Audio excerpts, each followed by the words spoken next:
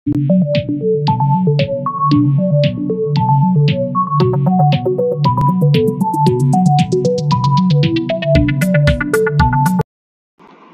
guys, welcome to my channel. Today I am going to teach you some simple commands in JavaScript.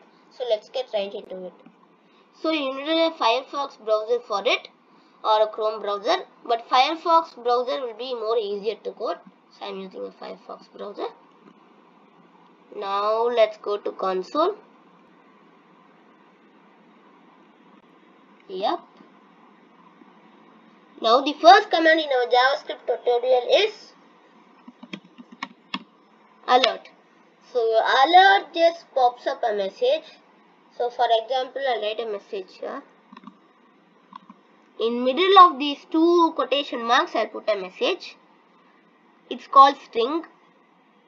So I'll put a message called hi. Then don't forget to put semicolon after every code, guys. It's very important. Yeah, semicolon. Let's run this. Yeah, it says hi. This is what our alert does, guys. So the next command in our JavaScript tutorial is confirm. So confirm gives us option for cancel and OK. It's almost like alert, guys. So I'll put a message in this also. In middle of these quotation marks, I put don't cancel. This is just a random message, guys. Cancel semicolon. Yeah, let's run this. Yeah, this is the alert. Hi. Don't press cancel.